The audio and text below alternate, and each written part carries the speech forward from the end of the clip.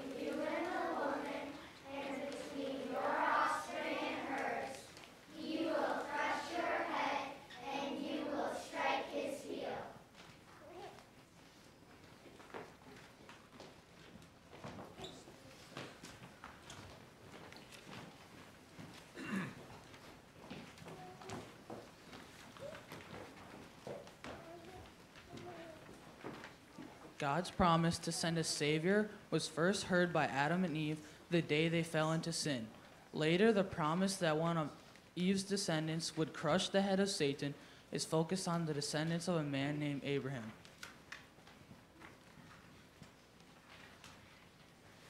However, there was a problem. Abraham and his wife had no children, so God promised them a son. In time, God kept that promise, and Isaac was born. God then promised Abraham that his son Isaac would become a great nation of people, that this great nation would receive a land of their own to live in, and that one of his descendants would be a blessing to all nations on earth. A reading from Genesis chapter 22. The angel of the Lord called to Abraham from heaven a second time and said, I swear by myself, declares the Lord, that because you have done this and have not withheld your son, your only son, I will surely bless you and make your descendants as numerous as the stars in the sky and as the sand on the seashore. Your descendants will take possession of the cities of their enemies, and through your offspring all nations on earth will be blessed, because you have obeyed me.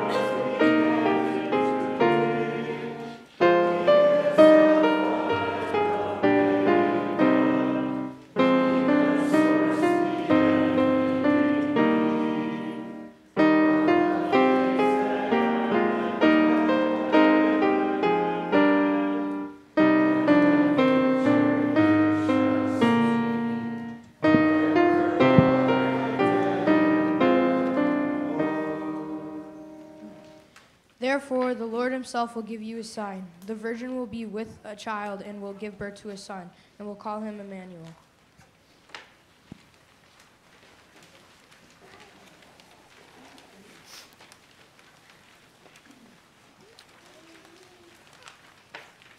You ever heard that prophecy before? I'm guessing you probably have. It's one that's focused on every Christmas, from Isaiah chapter 7. Therefore, the Lord himself will give you a sign. The virgin will be with child and will give birth to a son. And they will call him Emmanuel. That doesn't happen. Virgins don't give birth to children. This prophecy is something that we focus on every year because this is what happened at Christmas. The virgin was with child and gave birth to a son. But I wonder if anyone in here knows who you was. The very first phrase in that prophecy, therefore the Lord himself will give you a sign. Who's Isaiah talking to? One of the things that's challenging for us as Americans when we look at the Old Testament is we're not real familiar with the people and the places. And so you read through the Old Testament, you come across these names that you can hardly pronounce of kings and cities and nations, and it's not your history, so you don't know who these people are, where these places are on a map, and it could be easy to get frustrated. Well, at the very beginning of Isaiah chapter 7, we're introduced to three kings that I'm pretty confident you've probably never heard of. But they're significant if you're going to understand what's going on in this prophecy. Listen to the very first line of Isaiah chapter 7. When Ahaz, son of Jotham, the son of Uzziah, was king of Judah. That's when this takes place. Oh, now you know. Well, even though you've never heard of these people, they're significant because the people listening to Isaiah knew who they were. It was their history. They knew exactly who these kings were, and these three kings stacked up in succession were a grandfather, his son, and his grandson. The grandfather and his son, Uzziah and Jotham, they were kind of like King David. They were sinners, definitely. But when they heard God speak, when they listened to the words of God, and they heard him make promises, they generally just trusted him. They listened to what he said, And when the Almighty, present everywhere, knowing everything God spoke, they listened. And when he made promises, they just trusted that he would keep them. But the grandkid, Ahaz, he was different. Ahaz heard the words of God, heard the promises of God, and basically said, no thanks. I'm strong enough. I'm powerful enough. I got this. Until one day, 2 enemy nations came and attacked Jerusalem. And I'll spare you who those nations were, because it doesn't really matter for our purposes today. There were 2 nations that were teaming up against Ahaz's kingdom, and Ahaz and all the people in his kingdom were scared. And that's when the Lord does something kind of interesting. To this king who doesn't listen to what he says, to this king who does not trust God's promises, the Lord comes and makes a promise. Through the prophet Isaiah, the Lord says this to King Ahaz: be careful, keep calm, and don't be afraid. Do not lose heart because of these 2 smoldering stubs of firewood. This is what the sovereign Lord says. It will not take place. It will not happen. The Lord calls the kings of the 2 nations that are about to attack Jerusalem smoldering stumps of firewood. And he tells Ahaz, it will not take place. It will not happen. Like 2 bolts of lightning, God makes these 2 very clear, very specific promises to an unbelieving king and his people who are scared. What you're scared of will not take place. It will not happen. Don't believe me, doubting king? Test me. Ask me for a sign. Now that was interesting because God had told his people, do not test me. He had made it very clear. You might remember that when Jesus was on the earth, he was tempted by Satan, and one of Jesus's death blows to Satan's temptation was, it is written, and he quoted Deuteronomy chapter 6, do not put the Lord your God to the test. And maybe somewhere in the back of Ahaz's mind, he's remembering that command, and he's thinking to himself, wait a minute, this God once said, don't put me to the test. And now he's telling me, this must be a test, and I'm not going to put him to the test. So I'm going to say, no, I wouldn't do that. I wouldn't test you. But here's the problem. God just told him, put me to the test. And Ahaz did the same thing he always did. He didn't listen to the word of God. Hear now, you house of David. Is it not enough to try the patience of men? Will you try the patience of my God also? Therefore the Lord himself will give you a sign. The virgin will be with child and will give birth to a son and will call him Emmanuel. He will eat curds and honey when he knows enough to reject the wrong and choose the right.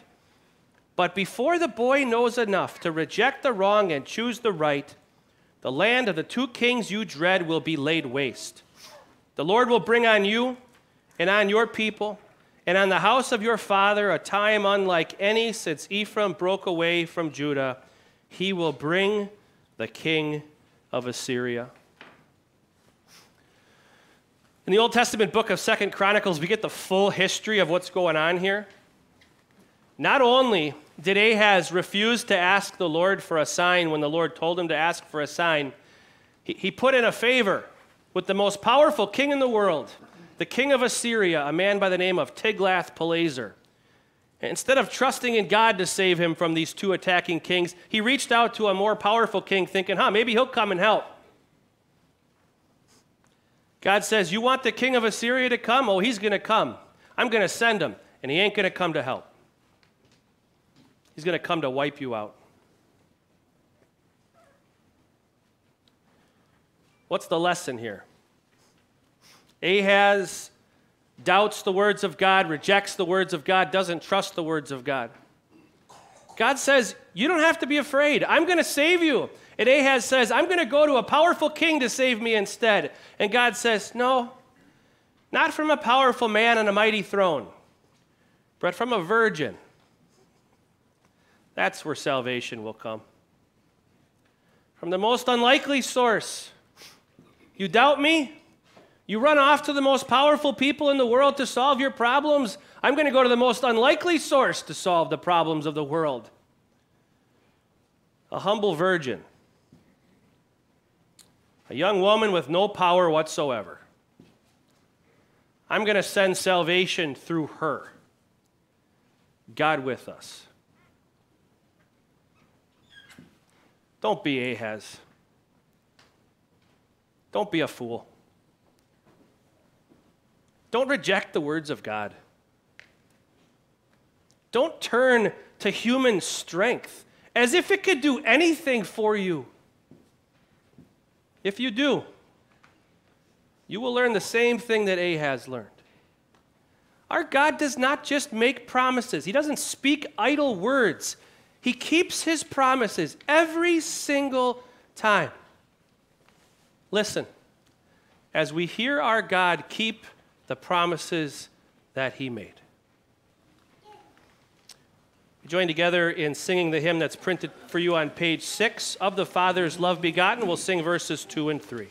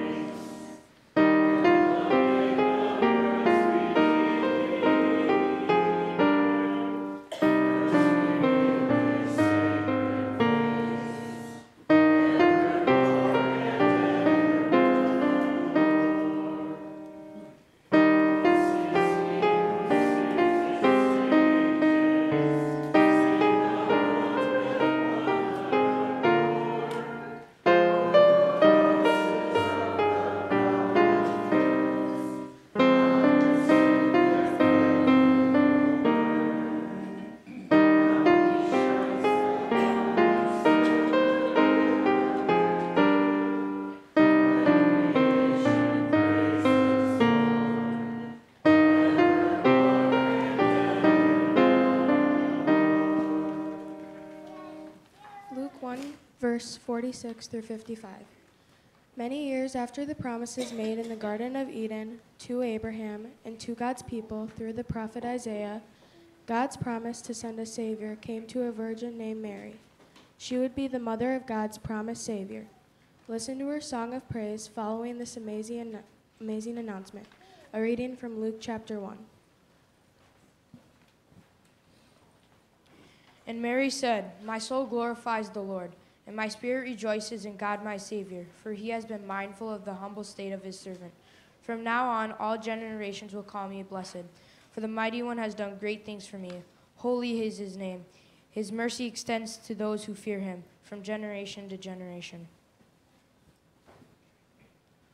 He has performed mighty deeds with his arm. He has scattered those who are proud in their inmost thoughts. He has brought down rulers from their thrones, but has lifted up the humble. He has filled the hungry with good things, but has sent the rich away empty. He has helped the servant Israel, remembering to be merciful to Abraham and his descendants forever, even as he had said to our fathers.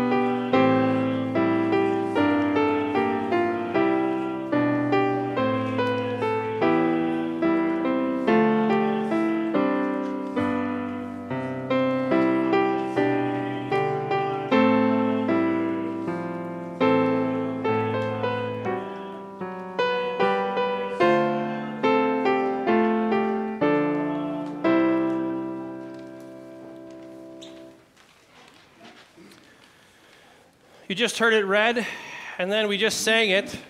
These words of Mary after she has just found out that she is going to be the fulfillment of that promise that was made about 700 years prior. She's just found out that she's the virgin who will be with child, who will give birth to a son who will be called Emmanuel. And she praises God. She says something amazing. Her spirit rejoices in God, her Savior. You see, Mary wasn't all that different from King Ahaz in the sense that just like you and me, she had this arrogant, sinful flesh that was inside her, inherited from Adam and Eve. But the thing that made Mary and Ahaz different is that Mary heard God's promises and realized they were for her. God's promises were to save sinners like her. And whereas Ahaz, in his foolish stubbornness, decided to stand on his own 2 feet and pull up his boots and get the work done himself, so he thought, Mary just trusted God. She realized that she couldn't save herself from her own sin. And she realized that this promised Emmanuel inside her own womb was her Savior too. And she praises God. His mercy extends to those who fear him from generation to generation. He has performed mighty deeds with his arm. He has scattered those who are proud in their inmost thoughts. He has brought down rulers from their thrones, but has lifted up the humble. He has filled the hungry with good things, but has sent the rich away empty.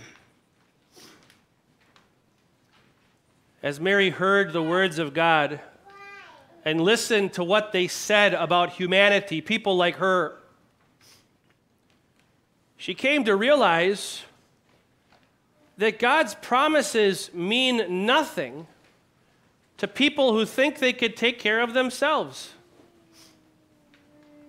God's promises go in one ear and out the other of people who think they're strong enough, people who think they're wise enough, of people who think they have everything they need to get into God's kingdom. God's promises are worthless and mean nothing. And God scatters these proud hearts. He humbles them. But it's to the poor. It's to the people who have absolutely nothing to offer God, who know that there's nothing they could do to get into God's kingdom because God in his word tells them this is so. You see, it's people who hear God's word and listen to what he says, because in his word, God makes it clear. Sinful, arrogant, prideful hearts like ours cannot enter the kingdom of heaven. It cannot happen. And so God promises. God promises that what is impossible for humans is possible for him. God makes a promise to save a world of sinners. It's to the poor. It's to the humble. It's to people like us who God shows through his word that we have no hope, that God shows our hope. The Son of the Virgin, Emmanuel, God with us. He has helped his servant Israel, remembering to be merciful to Abraham and his descendants forever, even as he said to our fathers. Salvation didn't come from a mighty king. It came from the most unlikely source. Born of a virgin, God came to save his people. And Mary didn't know exactly how God would carry this out. She didn't know all the details of what her son would do and what her son would suffer. She didn't know that a humiliating cross lay before him, a death he didn't deserve. She didn't know exactly what the end of his story would be, a victorious resurrection from the dead. But she didn't need to know all those details because she had the promises of God. And that was enough. She had her God say, the poor will be fed. The humble will be lifted up. I have come to save my people from their sins. And he has. You and I have that same sinful, arrogant, prideful flesh that Mary had, that Ahaz had, that Adam and Eve had. But to foolish sinners like us, God comes and says, listen. Listen to my promises. See them fulfilled every time. In Jesus, you have the promises of God fulfilled. In Jesus, you have the same peace that Mary had. In Jesus, you have a Savior. Amen. We continue on singing, What Child Is This? You'll find it printed on page 9.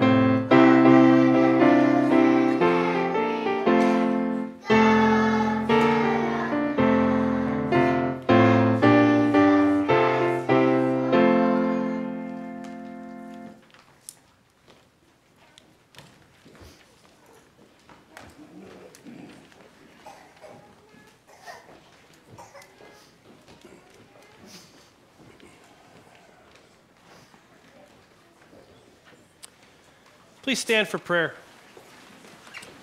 This morning we include in our prayers a friend of Wendy Tischendorf named Maureen, who is undergoing treatment at Mayo Clinic for lung cancer. We also celebrate with Dan and Jan McDougall, as Jan has recently received some good news from a number of tests that she had been receiving, and we thank God for good health. We pray.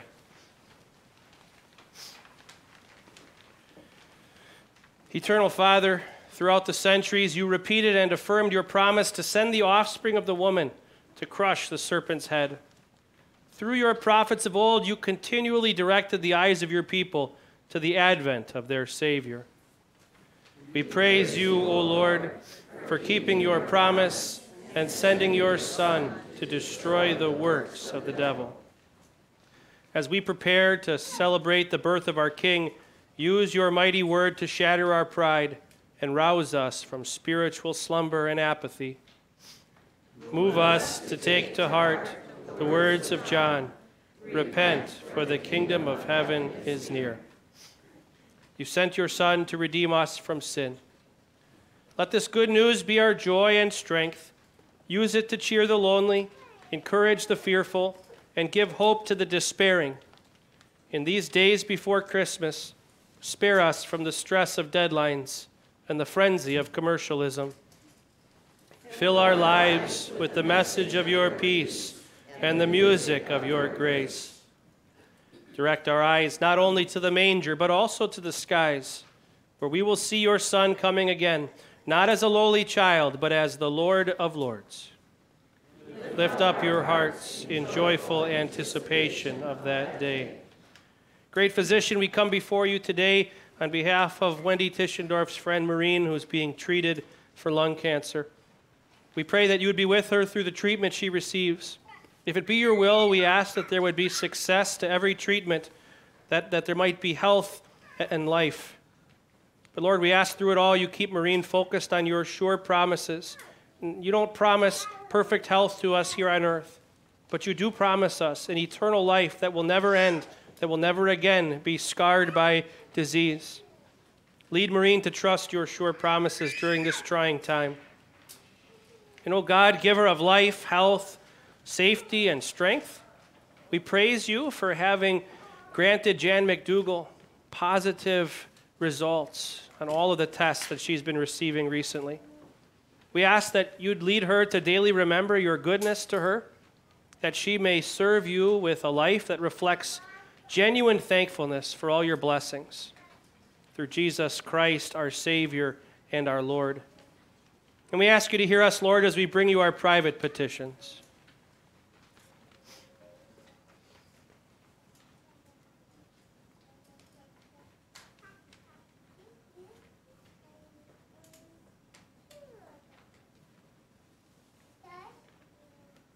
Come quickly, Lord Jesus, in your grace, in your power, and in your glory. Come, Lord Jesus. Amen. Gracious Father, we pray boldly, as your Son taught, with the confidence that you will hear us, and with the faith that you will respond for our welfare. For it was your only Son who taught us to pray. Our Father, who art in heaven, hallowed be thy name. Thy kingdom come, thy will be done, on earth as it is in heaven. Give us this day our daily bread, and forgive us our trespasses, as we forgive those who trespass against us. And lead us not into temptation, but deliver us from evil. For thine is the kingdom, and the power, and the glory, forever and ever. Amen. The Lord bless you and keep you. The Lord make his face shine on you and be gracious to you. The Lord look on you with favor and give you peace. Amen. Amen. Please be seated for our closing hymn, Joy to the World.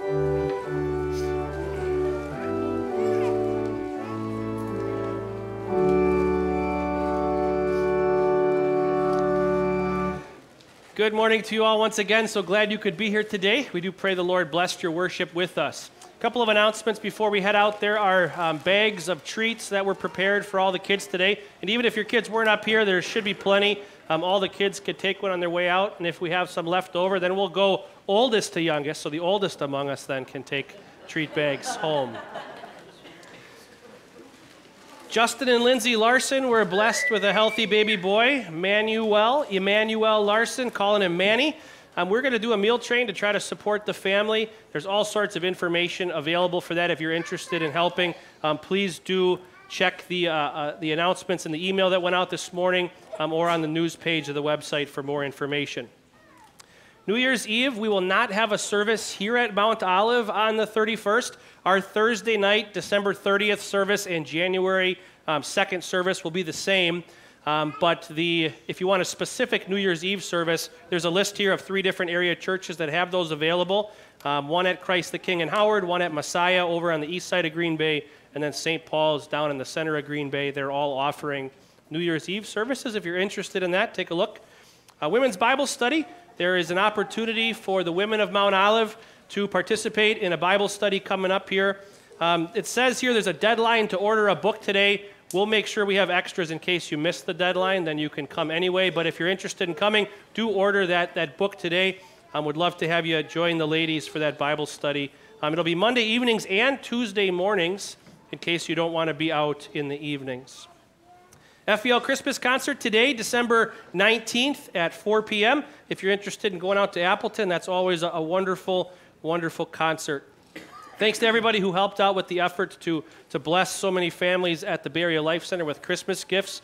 Last I heard, they're almost all picked up already, so thanks to everybody who helped with that effort through last week. So Lord's blessings to you all in the week ahead, and Merry Christmas a few days early.